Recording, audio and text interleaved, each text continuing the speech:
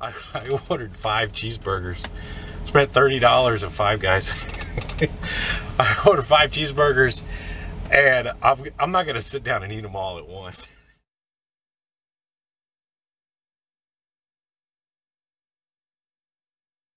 All right, good afternoon. We've already been trucking most of the day. I think we've gone about right at 500 miles, 497 miles today so far. We're over here in Emporia, Virginia, off of I-95. I haven't been here in a long time. This is now, I'm gonna spin you around, hang on.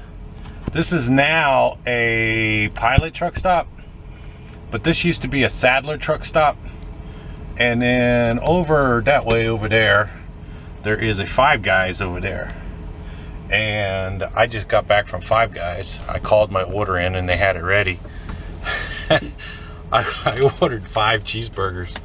Spent $30 at Five Guys. I ordered 5 cheeseburgers, and I'm not gonna sit down and eat them all at once. They're for later, but I do have a Five Guys story for you. When I signed on, when I first leased on with a company out of Springfield, Virginia, which is up by Washington, D.C. in 2001. And I went to the original Five Guys up there in Springfield, or near Springfield there, wasn't too far away. And but that was before they were nationwide, so that was 19 years ago that I was up there.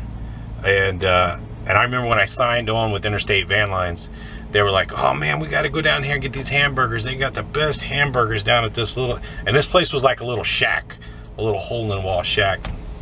They got the best hamburgers. And it was a Five Guys, and it wasn't until later I put all the pieces together and realized I had been to the original Five Guys, because like I said, they weren't a chain by then or yet.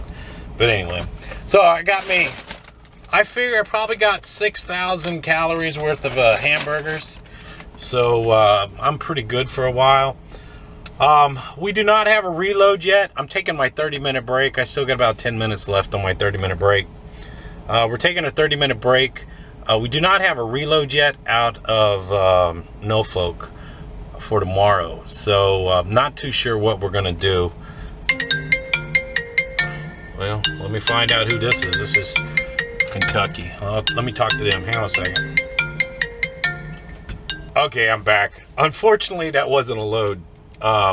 Mercer, do we have these what they call safety assignments, or like every quarter? It's to show that they're improving or teaching us safety. So last night we have these little videos you have to watch. It's like a safety video. I think the one I watched 2 last night. It was about adverse driving conditions, and what was the other one? I don't know. Anyway, they're little videos you have to watch, and there's a little test at the end of them. Oh, I know what it was. One was the little video. The other one was just a document that we had to read that outlined Mercer's safety policy. That's what it was. So anyway, I did both of those. So anyway, like I said, we don't have a reload yet, so I'm not too sure what we're gonna do. I told Katie if we can find something for Monday, I'll sit in Norfolk and wait for it on Monday. But I'm not gonna sit in Norfolk and hope I find a load on Monday. So, but we'll see how it goes. We'll see how it goes. Anyway, I think our break is almost over. We got about 5 more minutes, so I'm gonna gather myself up. We're going down to Frank's truck stop. I am gonna film from here down to Frank's because it's kind of the back roads. It's 4-lane road, but it's kind of back roads, farm country, so it's kind of cool looking. About 70 miles. So anyway, let's get going, and I'll talk to you in a bit. Okay, break's over with. We got about 70 miles, but it's back roads, so it probably takes about an hour and a half. Down over to Frank's truck stop, which I can't remember the name of that town. That it's not Chesapeake. Anyway, it's over there by Norfolk. All that area to me is Norfolk. Suffolk, maybe.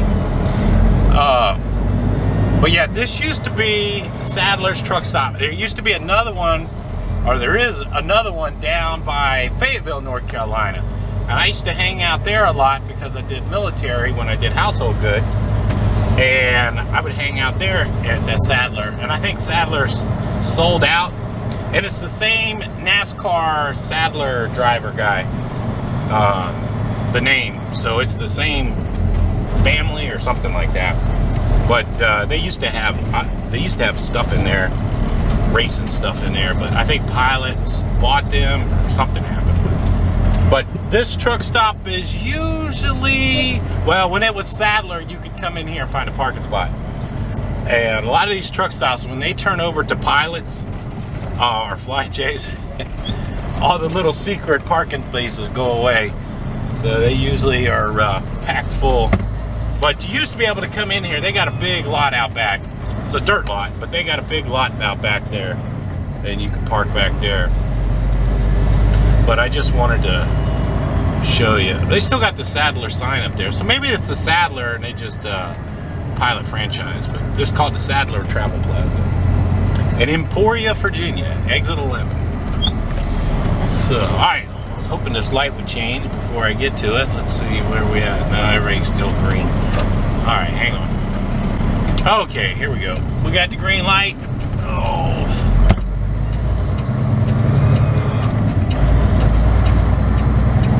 Make our way over to Emporia, or no, to where we're going. I call it Norfolk.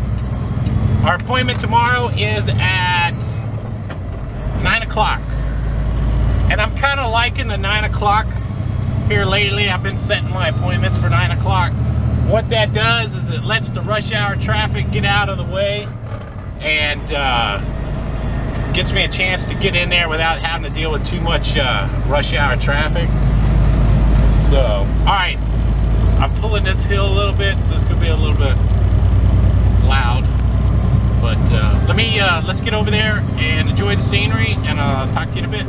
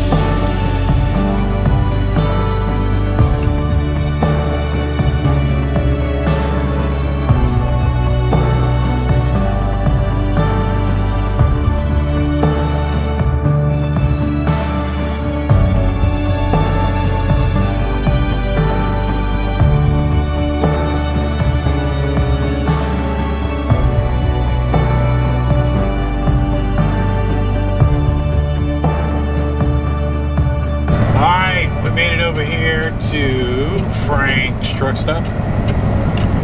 We just gotta go around this little turn right here. It should be right in front of us. And we'll see if they got any parking up front. If they got any parking up front, we'll park there. If not, we'll go around back. But that's Frank's truck stop right there. Let's go this way. there's anything. Yeah, there's a couple spots right there. Okay, we made it over here to Frank's truck stop. I was on the phone for a little bit. We booked a load out of Richmond, Virginia for tomorrow, going to North Dakota. So it's kind of out there, but that'll be all right. I just got off the phone with where we have to take these things to, so hopefully that's lined up. We need to be in Richmond by 1 o'clock, so hopefully things will go pretty smoothly tomorrow once we get unloaded, and we can get up there. So we'll play it by ear, but hopefully by 1 o'clock. So other than that, today was a good day. Yesterday, like I said, yesterday was a crazy day, and I don't know if, without giving up too much, but things could have gone extremely wrong. Meaning, if I would have loaded that shipment, I mean, I had the paperwork in my hand and everything else. If I would have loaded that shipment and took off with it, I would have had to bring it back. So that's how crazy things could have got yesterday. But anyway, luckily it didn't. That's it. So tomorrow we'll hit it again, and I'll talk to you later. Thanks for watching.